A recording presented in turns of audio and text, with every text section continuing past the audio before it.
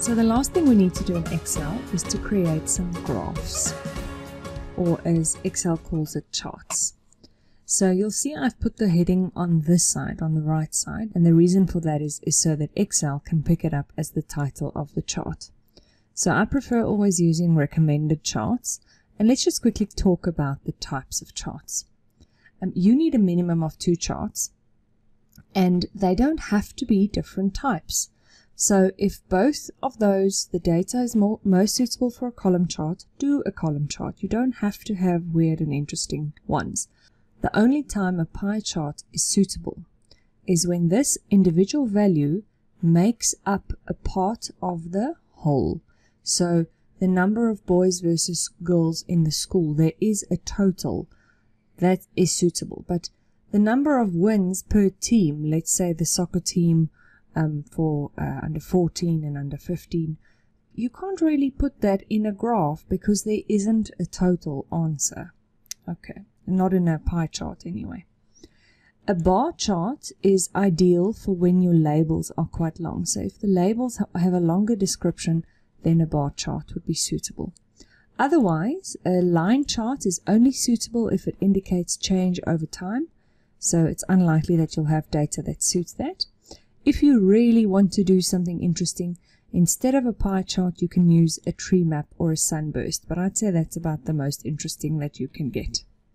I'm just going to insert a straightforward column chart. Alright, so the only thing I want to still show you is some key elements that has to be present for you to be able to interpret the chart correctly. There has to be a clear heading. Now, personally, I'd actually recommend making the heading a bit longer, almost, if possible, your actual question. I think that would be the best, is if it's not extremely long, a shortened version of your question that's not as short as just these 3 words, so that it's very clear what your graph is actually about. Data labels are critical. You have to have data labels, whether it's a pie chart or a bar chart or anything. Data labels are critical.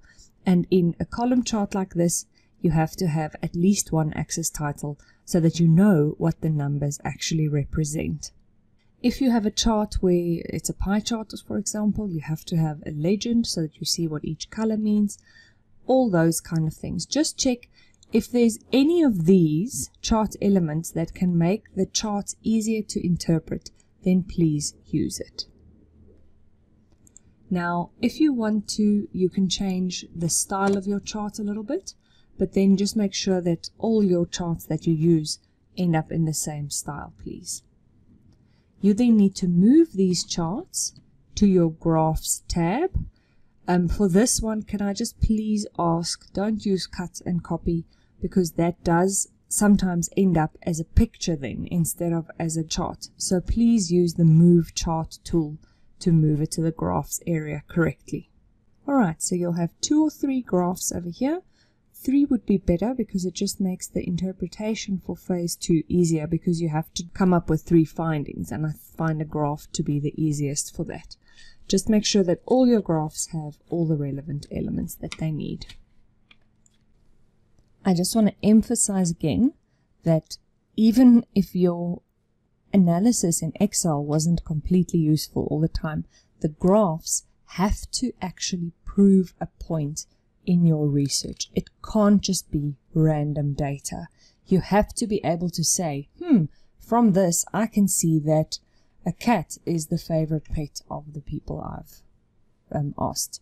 You have to actually be able to interpret the data and make meaningful conclusions from the representation of the data in your graphs.